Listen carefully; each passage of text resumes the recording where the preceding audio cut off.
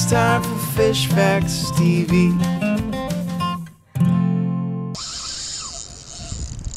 Welcome to Fishcasting, the fishing podcast. I'm your host, Tanner of Fish Facts TV. Hello, I'm Captain Tim. All right, guys, we got a good show this week. We both got out and did some good fishing. And we got a good fish of the week, something a little different. We don't have any questions yet, but we may pause in the middle and try to come up with some for ourselves, but we'll see how long we go with everything else. So let's get going. Tim, did you get to do any fishing this week? Yeah, I actually did get out. Spent a lot of time on the water on Saturday. I'm usually the type of guy that likes to get out early, get the fish, and get back early. But I have a fishing tournament that I'm fishing in on April 10th, which is a week and a half away. And this upcoming weekend, Easter weekend, I got some commitments at work and family stuff, so I know I wouldn't be able to fish this upcoming weekend. So I went out and targeted some fish for an inshore tournament that I'm fishing in. That tournament includes snook, redfish, and trout. It's an all catch and release tournament, obviously, because we're in catch and release only on those species, but also it's a tournament that's been running for close to 15 years. And I fished in it a number of times. Really, really good tournament for a nonprofit school that's put on. So I took my neighbor out and tried to target some of those snook, trout, and reds. Tough bite. I mean, I don't know what was going on. We started super early, tried to mimic the conditions of the tournament. Tournament starts at 6 a.m. So we were fishing dock lights before the sun rose, trying to get snook and trout. Got a couple nice trout in early. Started fishing some docks that have been very productive for me in the past, and depending on what the conditions are the day of the tournament, I don't really know yet. Maybe I'll go back there. Caught a couple snook, nothing huge, around the 24 to 26 inch range. I think I caught maybe 4 of them. Went to try for some redfish, and that's always the problem with this tournament. For some reason in this tournament, I fished it a number of times. Redfish are the hardest fish for me to get a hold of. So went to some of my redfish docks where I've caught reds before. Nope, snook and trout only. So never did catch that redfish. Hooked a couple really nice fish. I don't know what they were. Obviously we're using light tackle, but they got me into the dock and broke me off. But I'd love to know what those 2 really big ones were. So I'm relatively prepared for the tournament. I'd like to convert some of those smaller snook into some big ones over 30 inches to give myself, a better place for the tournament, but we'll see how that goes. We fished the tournament fish from maybe 6 a.m. to probably just shy of noon. From there, at the recommendation and what I mentioned on this podcast the other day is that I was going to try pompano fishing. I will tell you, I tried pompano fishing for the first time in a while, and I did it for about 5 minutes, and I got fed up with it. And the king mackerel bite has been so good recently, and the wind was finally letting up that the forecast was really weird this whole weekend. It was supposed to be light winds all weekend, but it was blowing. The wind let up a little bit, and my neighbor who I was fishing with for the first time, we decided to run offshore a little bit, about 15 miles from where we were at, to try to get on some of these kingfish. We did not get a single kingfish bite. I'm live chumming. I'm throwing out all sorts of dead baits, getting a good chum slip going. I'm fishing over close to some artificial bottom that I've caught tons of kingfish at in the past. Nothing. All I've been hearing all the last 2 weeks is how good the kingfish bite is. Well, I was pretty humbled when I came to fishing kingfish. We spent probably an hour and a half on 2 different spots, chumming with tons of live greenbacks, dead greenbacks. All we caught were bottom fish. We did have one king come in, hit one of the chummers that I threw on top. Wasn't a big king, maybe 10 pounds, but ended being really, really, really tough. So from there, we went back inshore. I was going to try a couple of different sets of docks now that it was high tide. And my windlass ended up having an issue. My switch started going out, and I got a double wrap on it. For those that don't know, windlass is a electronic device that pulls your anchor in for you.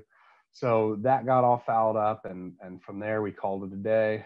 Went back to the house to fix the windlass and clean the boat. So all in all, I didn't have the best day fishing. We caught a lot of fish.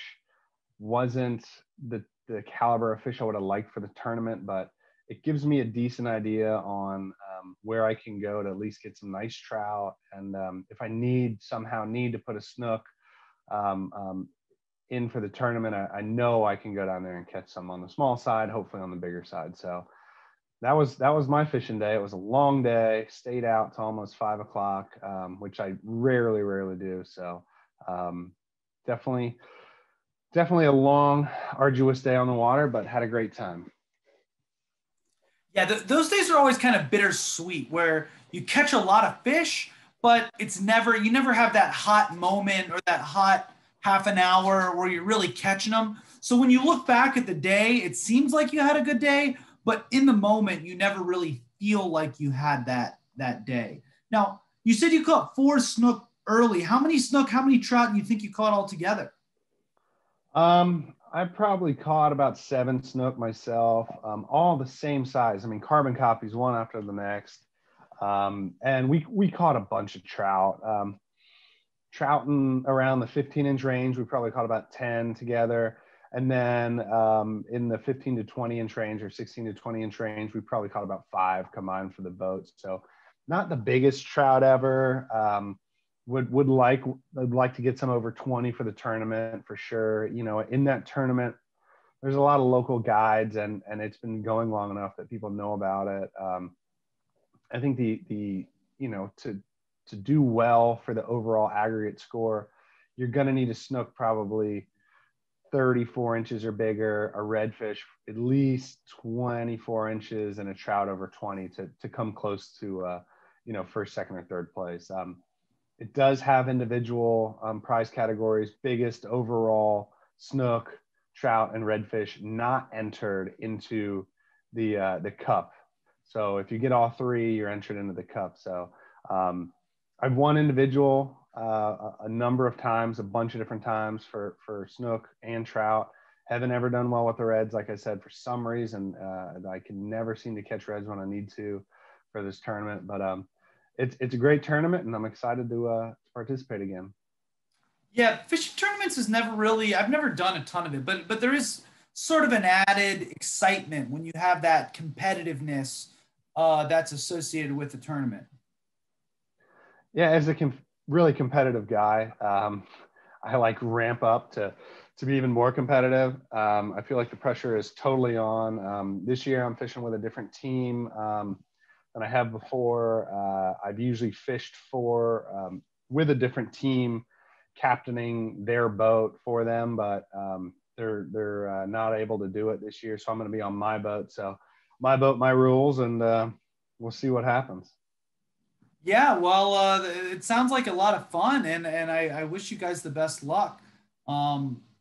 Hopefully this weekend you can at least get out there for a little bit. I know, like you said, with Easter, I'm taking my family out in Fort Lauderdale, so they're coming down here to South Florida, but it's always nice to have a good family holiday, you know.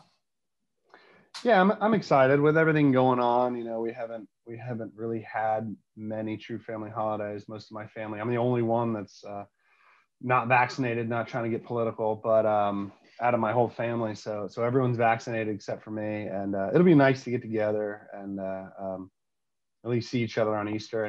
And if we wrap up early, maybe I can go throw some jigs or something and prepare for this tournament. But I think you had a pretty crazy week, going down, hanging out with some friends and wetting a line. What do you got to say about that? Yeah, I went down to Key West to go see some friends, and I was able to sneak in 2 fishing trips.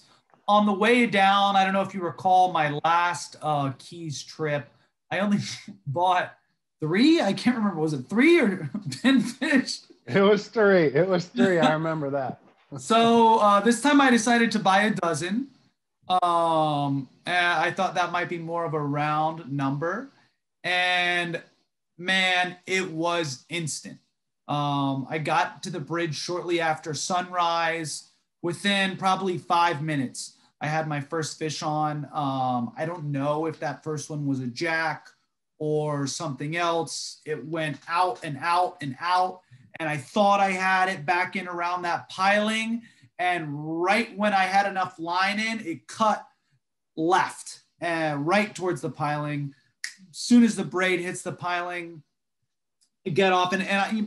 Mind you, this is an 8,000 reel. I'm cupping the spool just to get line in. You know, I have 50-pound line, 50-pound leader with, you know, thick hooks. So second, few minutes later, bam, another one. Doesn't fight as hard. I get it up pretty quick. It's probably about a 4 or 5 pound yellow jack. So doesn't have the horsepower of those big, you know, 8-9 pound jack crevalles, but was nice to pull up. And then, you know, probably in the next 30-45 minutes, I caught 2 more crevalles in that 8-9-10 pound range, and had another 1 or 2 more break off. Or some of them the hook was just pulling, because, you know, when you have that much drag, you know, sometimes their mouths just rip through. So I had one where I thought I had it and it just ripped out. Went through a little lull, didn't get anything for a minute. And then one of our other mutual friends came by on our way down, and I got him on one. And that last one, we weren't able to get it in the pier net.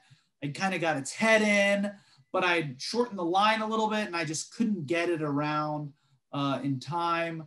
So he ended up, like, the teeth just rubbed through the leader. But I mean, we had it up, you know, if we would have been in a boat, we easily would have gotten it. It's just getting it up on that bridge can be a little tricky. But yeah, it was a successful trip. 3 nice jack crevalles, 1 yellow jack, a couple little chubs and stuff. But I find it very odd that there's just not very many snapper in that area, or at least not during the daytime. Yeah, were you at the Long Key Bridge again? I know that was the spot you mentioned before, and you fished there before. Is that the Long Key Bridge you're at, Tanner? Yeah, Long Key Bridge. Yeah, well, silver lining, I know last time you were really looking for one of those yellow jacks, and you got one pretty quick. It seems like this time, did you keep that sucker or no? No, I didn't. We were headed down to Key West, and I actually ended up giving 2 of the jack crevalles away. The 2 that I got up to the bridge. But the yellow jack, no one was there yet. You know, it was so early. I was the only person on the pier. So I just let her to go to swim another day. Yeah, no, that's for the best if you're not going to eat it, or you can't give it to someone fresh. Now, what do you think that first fish was? I mean, it sounds like a real dandy. You're palming the spool, and you got, you know, obviously a good tackle, heavy stuff for those conditions. I mean, who knows, right? I mean, that sounds like a real bruiser. Yeah, you never know down there. You know, obviously jack crevalles are probably the most common, but tarpon, big grouper, mutton snapper, cubera snapper, you know, there's all sorts of big fish that live out there that can do that. I mean, even permit. I'm thinking I might go back tomorrow and buy a couple crabs. I saw a guy the other day pull a permit out of the Channel 2 bridge. So I do believe that there's more permit on Channel 2, but I may try to drop a crab down there just to see what happens. Yeah, that sounds cool. I know that no, those permit are awesome fish. We've talked about them. They can pull quite hard. So that'll be awesome if you get a permit. Yeah, I've never got one. So we'll have to see. And I'm excited to try it. No, you mentioned you were able to fish on the way back. Was that successful at all, or was it just the first trip on the way down? So the second trip, I actually fished in Mallory Square, Key West Historical Carnival area. I went there. I've been there twice before. Once during spring break in college, and during my anniversary in June. When I was there in June, I was getting a lot of small yellowtails and lane snappers. But this time I brought some chum. I thought maybe I'd be able to bring up some bigger yellowtails, and I was right. 2 yellowtails that were nearly keepers. I think one of them may have been a keeper. And there was a lot of mangrove snappers in the chum. I think I caught 4 or 5 mangrove snappers. The biggest was probably 9 inches. So I only had about an hour to fish, and the bait shop had no live bait, so I was just using dead shrimp.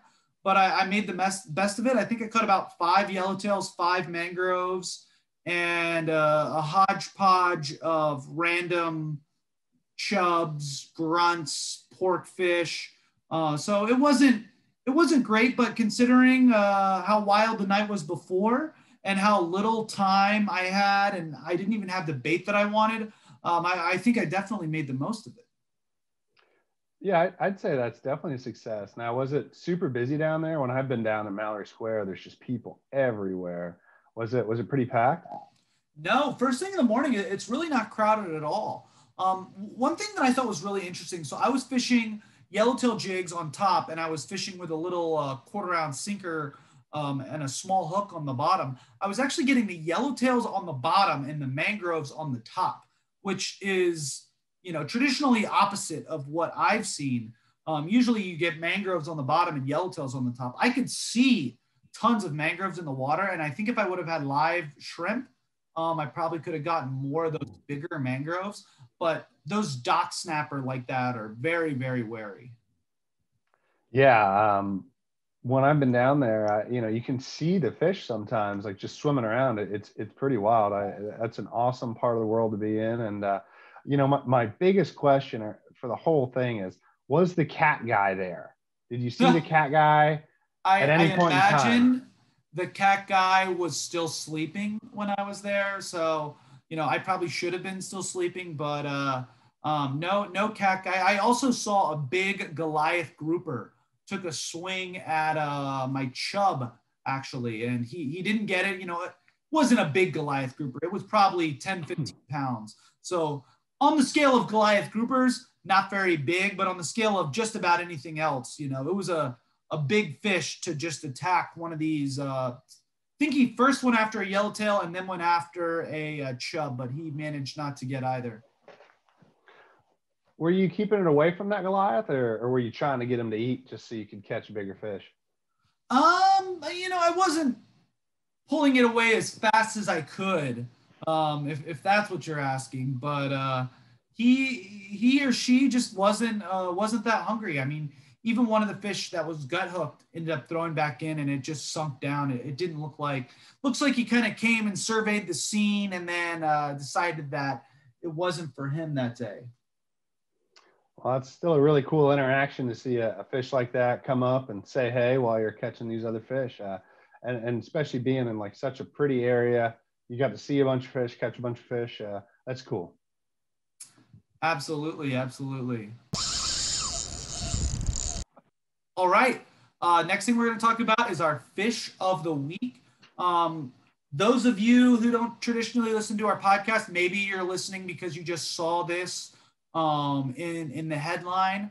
This fish of the week is the striped bass, Marone saxatilis, I believe. Tim, what can you tell us about striped bass? Striped bass, I don't have a whole lot of experience catching stripers. I actually am drawing a blank at where I was when I had my only experience catching them. It was, I believe, a lake in Georgia when I was a kid. But as a fella who doesn't do a whole lot of freshwater fishing, especially in, what I'd like to say, like populated areas of striped bass, I don't have a whole lot to say. I know that they get huge, up in the Northeast, people get them in saltwater. I know that they are highly targeted. There's a lot of tournaments that revolve around the striped bass. The striped bass fishing industry is booming. So I don't know a whole lot. I'd love to learn. What do you got, Tanner? So I lived in New York for a couple of years. I was never a die-hard striped bass fisherman, but I've caught them on a handful of occasions. When I was living in Lower Manhattan, I used to throw a little jig sometimes by my apartment, and I caught a couple little small, 10, 12 inchers doing that. But the biggest one I ever caught was probably about 15 pounds. And that was under the Throgs Neck Bridge in the Bronx. And there was a headboat that left out of Manhattan, and they would just go fish under the bridges at night with live eels. And that's how I caught my big striper. And man, that 15-pound striper put up quite the fight. It was a beautiful, great fighting fish. Definitely the prize probably of that year of fishing, the best fish I caught. Here in Florida, they say they actually get them in the St. Johns River in certain times of the year. I personally never caught one in the rivers in Florida. I have caught some in a stocked lake that had them near Jacksonville.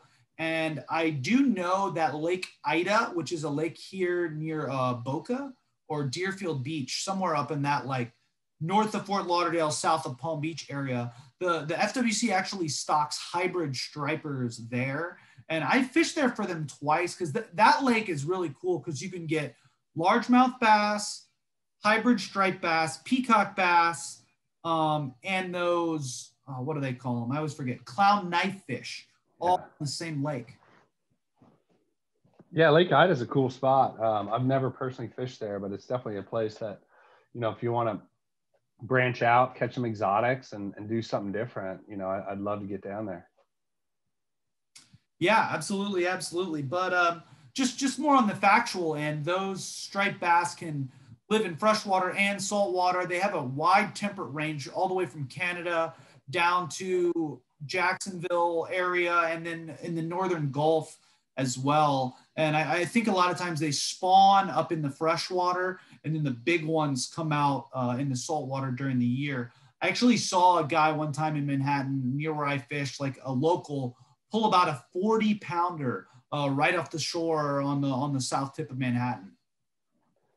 Yeah, that's just crazy. I've seen tons of pictures, especially from tournaments and the charter boat guys that go out and just catch these absolute slobs.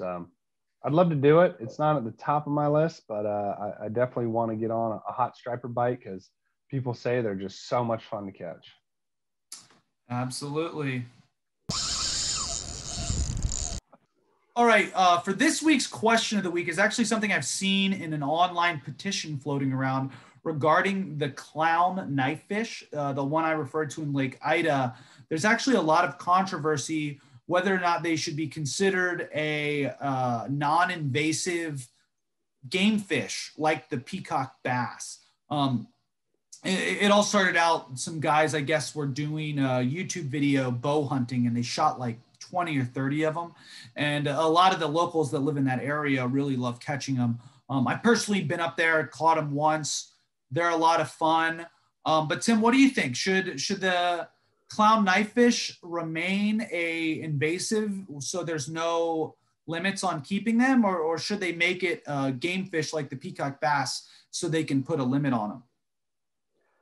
Yeah, this is a really tough one, for a number of reasons. I'm not super familiar with the clown knifefish fishery. I know they're down there. I know that they're really cool looking, exotic looking, just a wacky fish. It can swim backwards. It can do some crazy things. And I encourage people that don't know what we're talking about to look them up. But I generally kind of stay the course, and I'm a broken record when it comes to invasive or non-native species, especially in Florida. We're just a hodgepodge of just so many different things that were brought here and introduced either purposefully or by accident that just thrive here in this environment and end up negatively impacting the local species. So, on this one, just because I'm not super educated on it and I'm not really familiar with the fisheries, I'm just gonna kind of stay the course and say that, I think that as an invasive species, they should be treated as one, and I don't think that they should be given a protected status, but I don't have a lot of grounds to back that up right now. But that's where I stand with my uneducated answer. What do you think? I think that there is a case to be made that we should give them that protected status. In a lot of states, like in California, largemouth bass are non-native, yet they're allowed to have limits. In the Northeast, brown trout are non-native. So it's not totally unprecedented. Obviously in Florida, we have the peacock bass. They also have those big grass carps. And you could say those stripers, but the thing about the grass carps and the stripers is they're infertile. Whereas obviously these clown knifes are self-sustaining population. My thoughts on it are, if we want to do that, then I think we need to do some research first. I think that, maybe it is sad that these people killed that many of them. Maybe they shouldn't. Maybe they should. I don't know. And I think a lot of people are just saying, oh, they're fun to catch, therefore it should be illegal to keep that many. But I feel like those people should talk to some local fisheries biologists and try to petition them to do some kind of study, or even maybe their petition will have the FWC back a study, because I really feel like we need some research to see what they're doing to the ecosystem before we jump to the conclusion that we should start regulating them. Yeah, I think there's no question about that. I mean, there definitely needs to be some sort of fisheries impact study before anyone really has any grounds to make any decisions on these fish. Just, there's not enough data out there. And if there is, I certainly don't know about it. All right, Tim, I think we're going to wrap it with that. I think we had a good episode. Remember, 5 stars on iTunes, leave us a review. And if you have any questions, Instagram, or I'll post them up. Yeah. No, thanks everybody for listening. And, we'll see if I'm able to get out and do some more tournament prep, and I'll report back either way, definitely. And hope everyone has a great week. Sounds good. Have a good one.